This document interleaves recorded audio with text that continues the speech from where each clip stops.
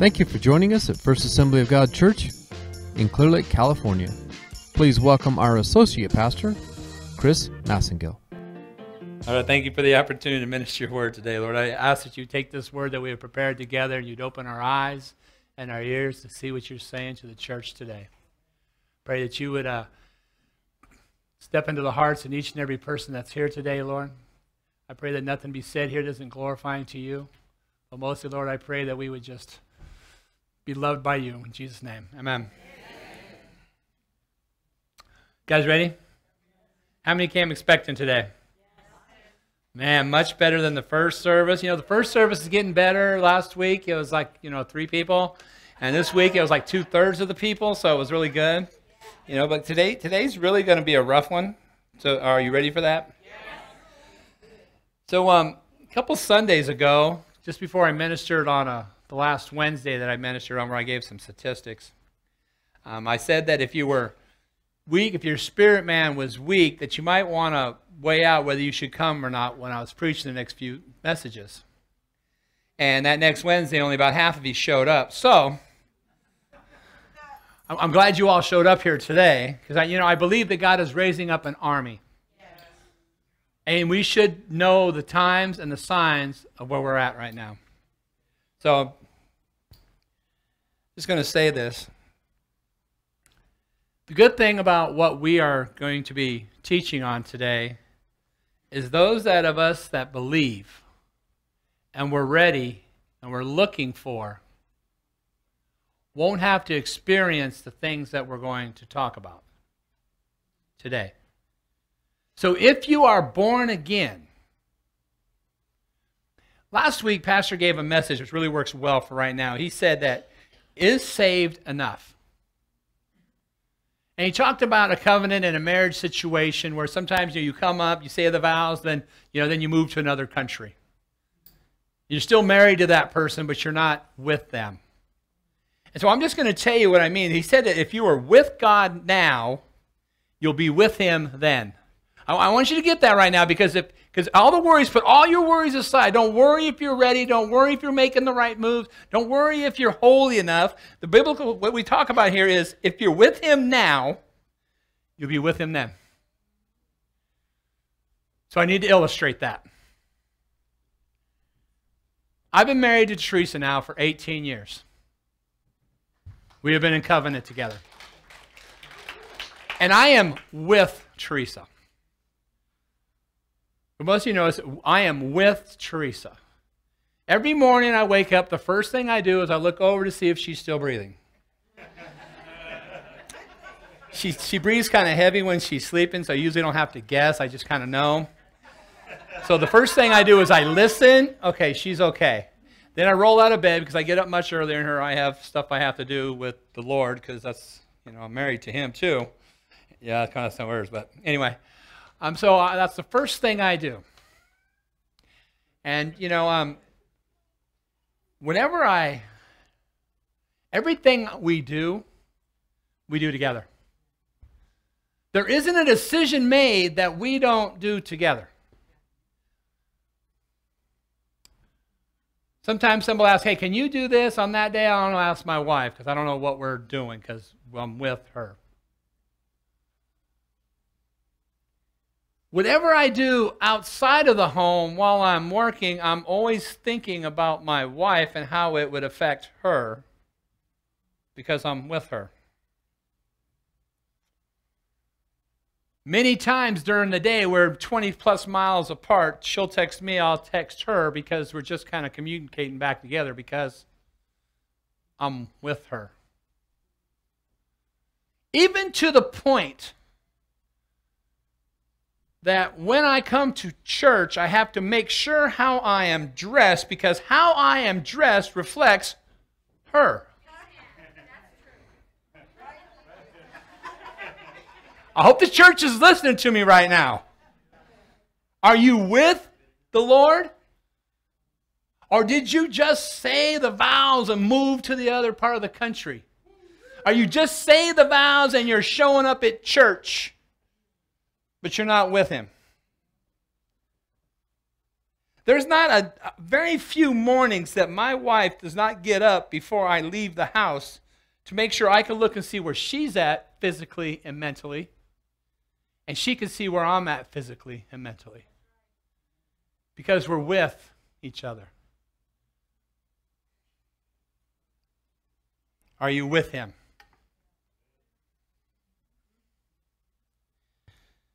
So you're probably thinking, Pastor Chris, if we're not going to be here and we're not going to see it, why are you teaching on it?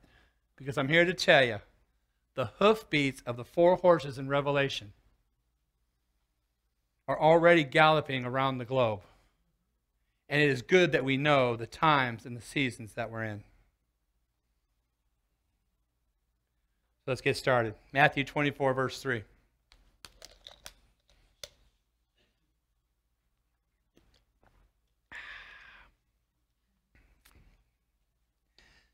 Now as he sat on the Mount of Olives, the disciples came to him privately, saying, "Tell us, when will these things be, and what will be the signs of your coming and the end of the age?" Now, if you were here the Wednesday that I spoke, I actually took all the data that I had of how many countries are at war, talking about famine, all the different signs. And I believe it opened the eyes of a lot of people that were here that night. That's when half of you didn't show up. But so I'm going to say, if you didn't see that, if you weren't here, you might want to grab that and look at it. Go to the website, punch it in, it'll come up, and you can watch that, because this one could seem a little chaotic or, confusing to you. But I gave the signs about how, the UN has already said we're going to have a global famine, the global food crisis. We talked about in the book of Revelations where it talks about they come across the Euphrates River into Israel to battle them, and we talked about how the Euphrates River is drying up as we speak. There's a city that's been underwater for thousands of years and now is visible.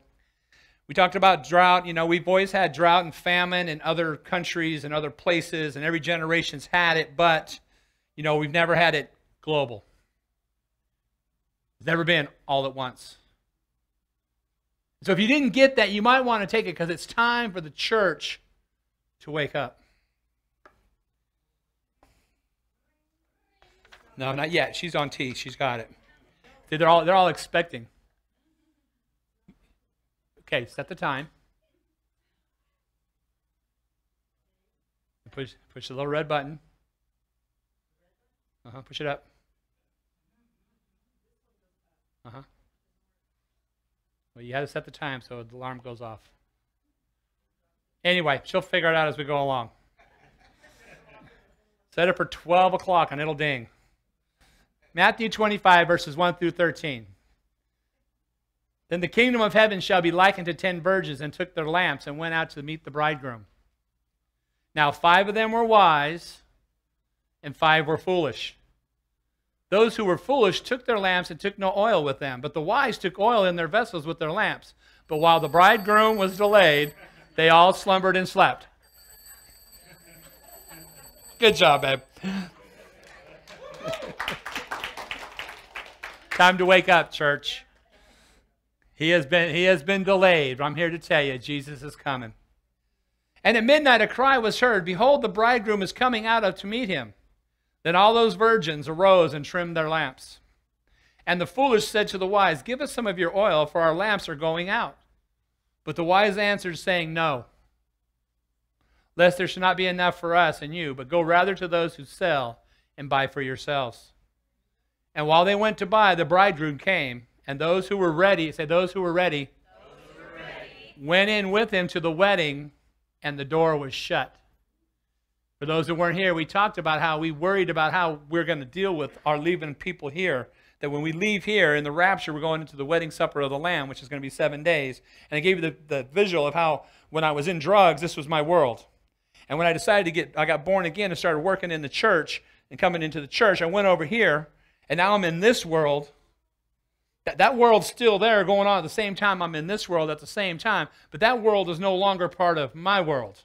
And I could go back to that world anytime I want to, but I don't choose to because I'm pretty comfortable in this world. And though that I think about that world once in a while, I really don't carry much feelings about it because I'm grateful to be in this world.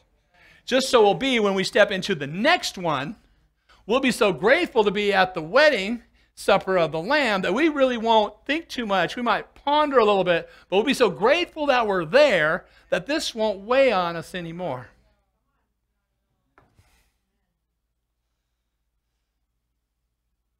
So those that were ready went in with him to the wedding, and the door was shut. After, the other virgins came, also saying, Lord, Lord, open to us. But he answered and said, Assuredly I say to you, I do not know you. Watch therefore, for you know neither the day nor the hour in which the Son of Man is coming. I'm just going to mention this to you, church. They were all 10 virgins. They were all 10 undefied. Undefied. How do you say it? Defiled. It's thick up here right now. It's hard to keep track. They all probably came from the same house. They all had the same opportunity. But 5 were ready, and 5 were not. 5 believed and was looking forward that he was coming, and 5 believed that, well, it's happened all these other generations. It's not happening right now. It's just another one of those things. So today we're going to talk about what the tribulation period might look like if you were to experience, if you're still here. Once again, remember, if you're with him now, you'll be with him then. 1 Thessalonians 5, 1 through 11, this is our text for today. But concerning the times and the seasons, brethren, you have no need that I should write to you. Now remember, when we started this series, we started in 1 Thessalonians 1, and we talked about how he was telling them how all the things. He said, how do we know we're ready? And we gave you a list of things of how to know you were ready. And he's telling them, you're doing these things, you're doing this and this. So he tells them, he says, I have no need that I should write you, because they already understood that Jesus is coming. He didn't have to tell them these things. They already knew. They were already awake. For you yourselves know perfectly that the day of the Lord so comes as a thief in the night. Going to have to say this again. Probably a major majority of us in the church today say Jesus is going to come like a thief in the night. That's not what the Scripture says. The Scripture says the day of the Lord so comes as a thief in the night. For when they say peace and safety, then sudden destruction, everybody say sudden destruction, comes upon them. As labor pains upon a pregnant woman, and they shall not escape. But you, brethren, are not in darkness, so that this day should overtake you as a thief. You are all sons of the light and sons of the day. We are not of the night nor of the darkness. In other words, we are separate from the world. Therefore, let us not sleep as others do, but let us wake up, watch, and be sober. For those who sleep, thank you, sleep at night, and those who get drunk at night. But let us who are in the day be sober, putting on the breastplate of faith and love, and the helmet, the hope of salvation. For God did not appoint us to wrath. I want you to hear that. God did not appoint us to wrath, but to obtain salvation through our Lord Jesus Christ. Are you saved? Who died for us, that whether we wake or sleep, we should live together with him. Therefore, comfort each other and edify one another, just as you also are doing. As we enter these times, there will be different times that we're in different levels of where we're at. There are times that I need to be lifted up, and there's times others need to be lifted up. And we need to edify and lift up one another as we go through these times. As we get sidetracked to the things that come. As we begin to worry, let's remind us who we are in him. Let's remind each other what his word says. Because there'll be times you'll be in a situation and you can't see the word for yourself. So the Lord might have to have somebody else come tell you what the word says for that situation. Let us not get ununified. I was thinking that this morning. This church has never been so unified as it is right now, going into where God has taken us. Many times we have been there, and because of disunification, it has all fallen apart. But this time we have all humbled ourselves, grabbed each other together, and we are in this thing. I believe the doors are about to get kicked open, and things are about to happen. This church is unified.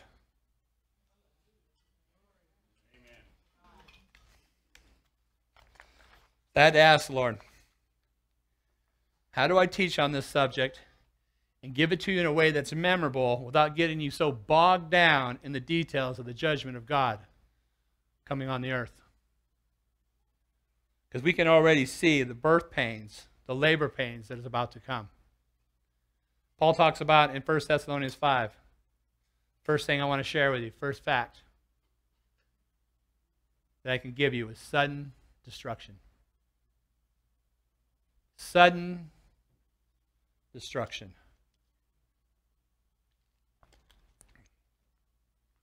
1 Thessalonians 5:3 says, "For when they say peace and safety," I want you to pay attention, "then sudden destruction comes upon them, as labor pains upon a pregnant woman, and they shall not escape." The Bible calls this day we're coming to the day of the Lord.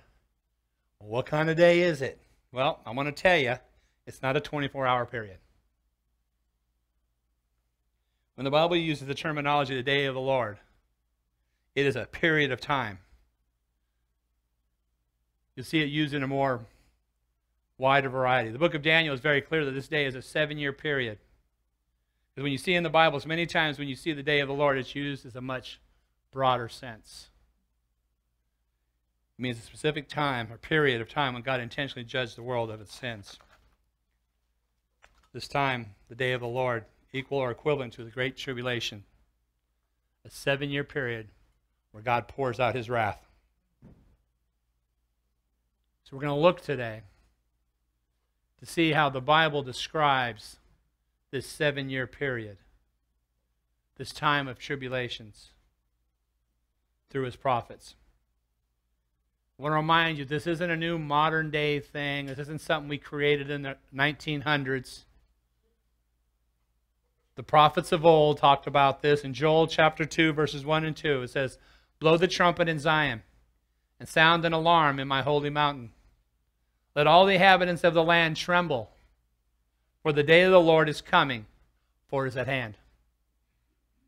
A day of darkness and gloominess, a day of clouds and thick darkness. Like the morning clouds spread over the mountains, a people come, great and strong, the like of whom has never been, nor will ever be in any such after them, even for many successive generations." Joel says this day will be a day of trembling. I want to tell you the weird thing about this. The Sunday school that they taught on video for you to watch next week at Habakkuk talks about a day of trembling. Now, me and Dan, we don't visit during the week.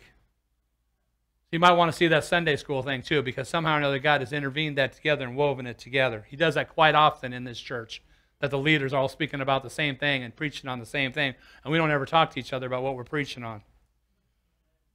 I just want to say this is a day that everybody trembles. And so if you were here on that Wednesday, I talked about how I can't say a certain word because we're on YouTube. And so we all know what that word is. It starts with a C. And so I had to come up with a way to explain that without saying it. So I came up with this word called biological complexities. Pretty brilliant, Pastor Chris. I know, huh? These variants that we have, these biological complexities, has got everybody in turmoil. And they're afraid. Wait until we enter that 7-year period. You think they're crazy now. Here's how much it'll make you tremble. The first 3.5 years of that period, approximately 2 billion people will die through warfare, famine, pestilence, disease, and the beast of the field. Let me say that again so you can get that down in your spirit. Warfare, famine, pestilence, disease, and the beast of the field. Could it be that we're seeing right now in this current complex biological complexities? Could it be coming from one of the beasts of the field? Or could it be something like that? Imagine 2 people dying in a 3.5-year period. We can see what happened in the biological complexities that we face today with people dying all over the world in a short period of time. But to put this in perspective for you, we're looking at about 150 million globally have died from biological complexities. Imagine 20 times that. 2 billion people in 3.5 years. Through warfare, famine, pestilence, disease, and the beasts of the field. If you think people are afraid now, they'll definitely be afraid then. The day of the Lord is coming.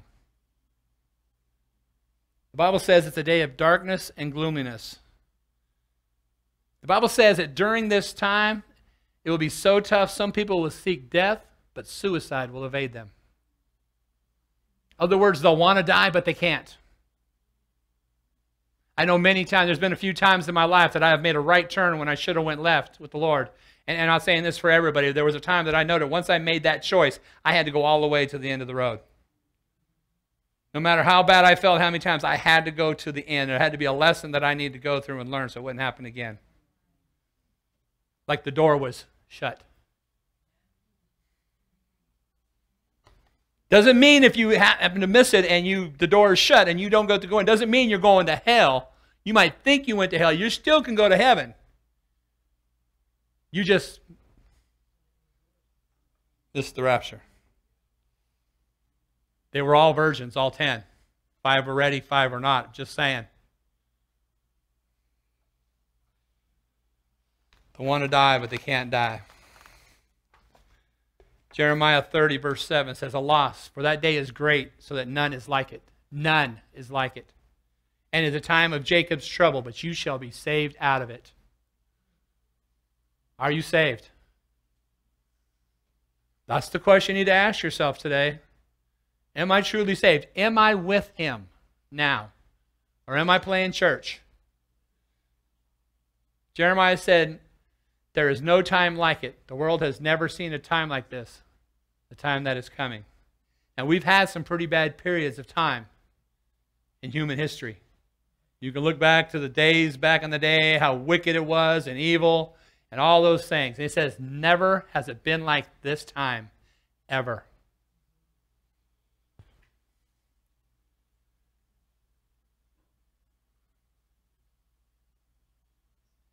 There will be a time people will tremble with fear. Luke 21, 25 through 28 says, And there will be signs in the sun, in the moon and in the stars, and in the earth distress of nations with perplexity, the sea and the waves roaring. Men's hearts failing them for fear and the expectation of those things which are coming to the earth, for the powers of heavens will be shaken. People will have heart attacks by turning on the news and seeing what's happening. Then they will see the Son of Man coming in the cloud. Hallelujah. With power and great glory. Now when these things begin to happen, look up, lift up your heads, because your redemption draws near. Look up, lift up your head, because your redemption draws near. Daniel 12:1 says, At that time Michael shall stand up, the great prince who stands watch over the sons of your people. And there shall be a time of trouble, such as never was since there was a nation, even to that time. And at that time your people shall be delivered, everyone who is found written in the book. Are you saved? That's the question today. With all this bad information, scary information, really, if you are with Him now, you'll be with Him then. If your name is written in the Lamb's Book of Life, you will go to heaven. The prophets keep reiterating over and over to all of us, the world has never seen this kind of trouble that is going to come on the earth. Matthew 24:21 says, For then there will be a great tribulation, such as not been seen since the beginning of the world until this time, nor ever shall be. Revelation 6:15 through 17 says, And the kings of the earth, great men, the rich men, the commanders, the mighty men, every slave and every free man, hid themselves in caves and in the rocks of the mountains, and said to the mountains and the rocks, Fall on us, hide us from the face of Him who sits on the throne, and from the wrath of the Lamb. For the great day of His wrath has come, and who is able to stand? Who is able to stand? Could you imagine people being so afraid that they would run into the mountains and the caves and beg that they would fall on them?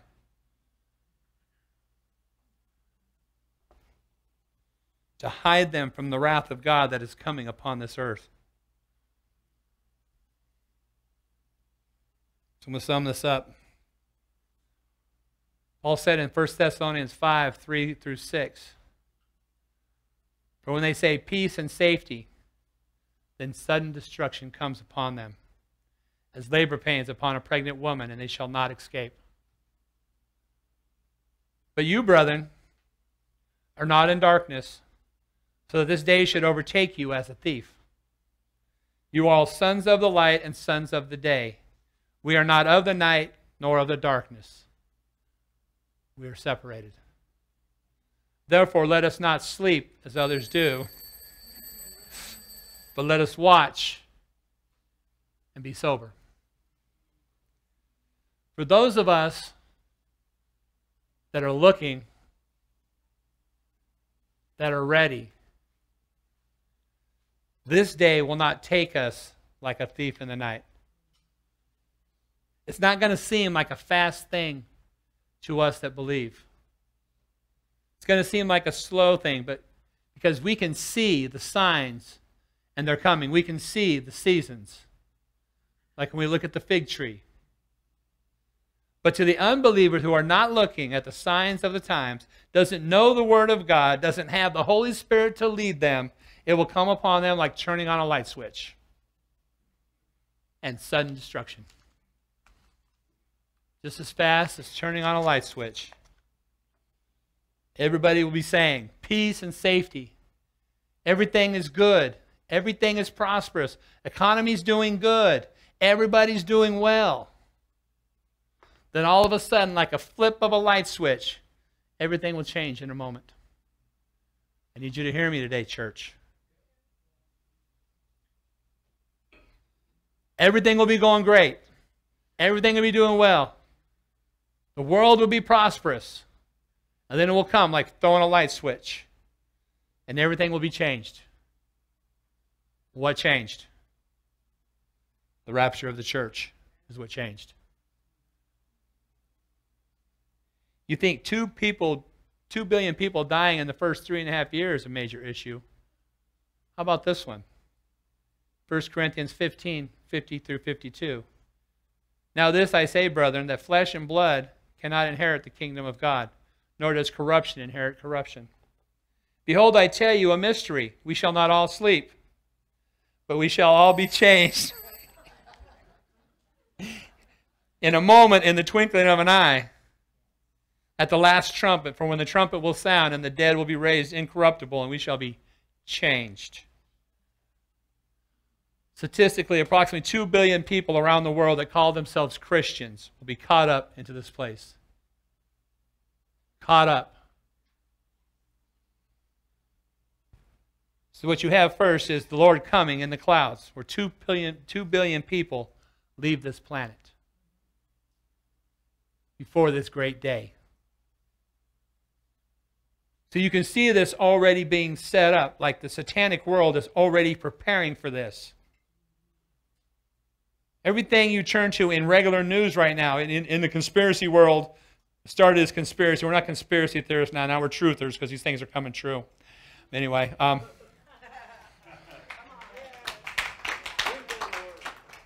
But they're talking about how, aliens and UFOs, and the Pentagon's releasing information about how we've always had UFOs, and Bush knew about it, and they knew it. Oh, Trump knows about it, you know what I mean? And he's talking to aliens now, and how CERN turned on, that they planted in the ground, this thing CERN, and it's going to open a porthole to another realm so the demonic spirits can come in. And you got all this craziness talk going on. So when that day happens and 2 billion of us conservative Christians disappear here, they'll say, oh, the UFO people took them up out of here. And the world will say, hallelujah, them conservative Christians are no longer here to plant their stuff on us anymore. We can live like we want to live.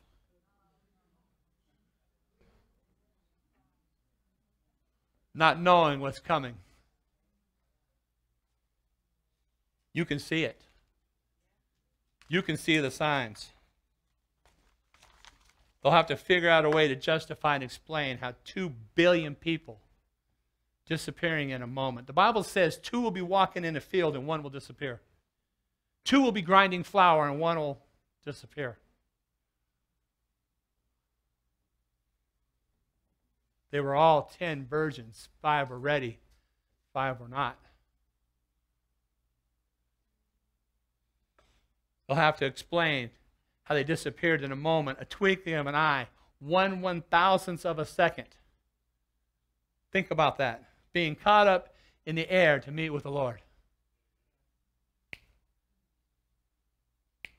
Just like that. I'm here to tell you, Jesus is coming back. We get the altar team to come up. And in a group of this size, there were always people thinking, I just don't believe it. I just can't receive it. I just don't understand it. I gave the illustration how we have walked out of one world into another world. As I explained to Colby one day, I was sitting in front of his house that he just got with his nice air conditioning and his pinball TV screen that he has in his house. And how well we were doing sitting in my new truck that was full of gas with money in our pockets, heading to the gym so we can get healthier. And I said, you know, Colby, we sit here in front of your house with all this goodness, all this blessing. And 2 doors down from you is a man who just woke up and his kids are at the table wondering what they're going to eat and he has nothing to feed them. The first thing on his mind is, how am I going to pay my rent and how am I going to get loaded today? As his kids sit at the table wondering what they're going to eat. We live in 2 separate worlds at the same time. 2 separate worlds at the same time. And there's somebody here today, I got to tell you, it's time for you to put this world behind. You need just to walk away from everything that's tied to it, whatever's holding you to it. You need to walk away and step into this world and give your life to Christ. Step in the kingdom.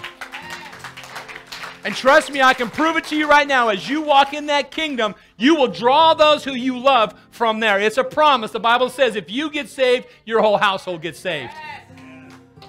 Quit dealing over here. Step over here, because we're about ready to step to a whole nother level of living. And you do not want to be left behind. Acts 1, 9 through 11. So now when he had spoken these things,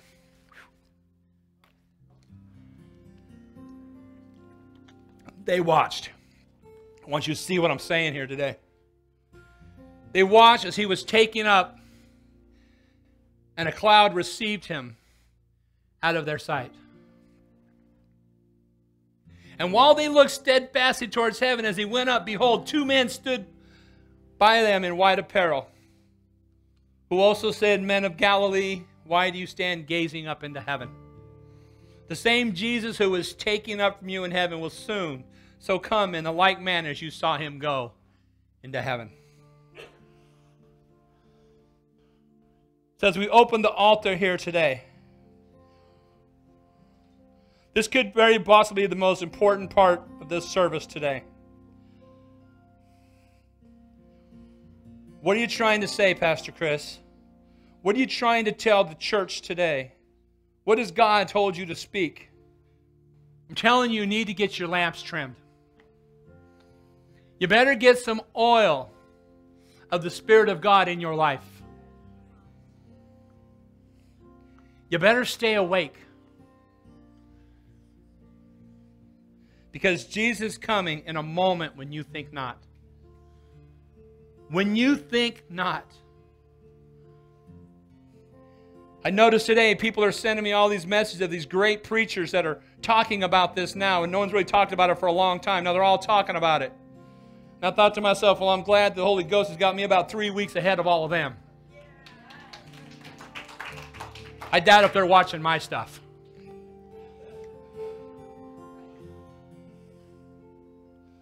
He will come when it's a moment when you think not. Then there'll be a gathering together to meet the Lord in the air. Can you imagine the church service that we'll have on that day? Can you imagine? In the flip of a light switch, we leave this world and we step into the wedding supper of the Lamb where there's great celebration and everything is going on, and we realize that we have made it and we were not left behind, that our lamps were full and we were ready. We were watching and we were ready. Oh, this church on top of this hill is ready for what's coming, I'm here to tell you. Imagine the church service we'll have when we get there. You think the worship was kicking this morning, we're hearing everybody's yelling. Imagine when we get there. I have to ask you today, what is the Holy Spirit saying to you right now?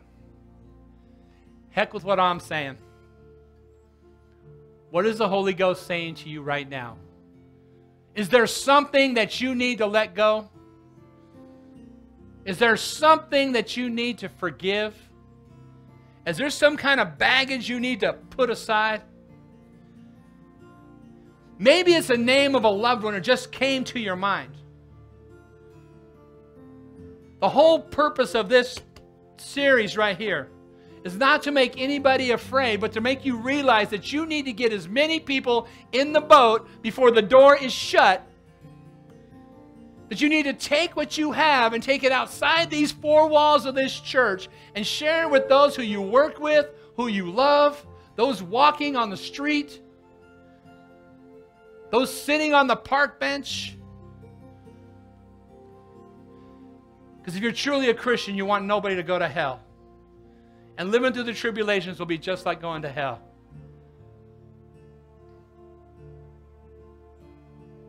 What's He saying to you today? If you're here today and you've got a sickness or you've got something that's pulling on you, we serve a God who answers prayers. I beg you today to come and allow one of these altar workers to minister to you. If there's something holding you back and you need just to repent over it, I pray that you would come forward, sit in the middle of the aisle, repent of that, spend your time in worship, do whatever you got to do to get right before you leave this place. If you're here today and everything's great, you're holier than now, you're righteous as can be, then I would ask that you would stand while we worship for the last 10 minutes, 5 minutes, and allow God to move in this place and minister to those who need to be ministered to. But mostly I ask you would not leave this place the same as you came in. Thank you for letting me preach.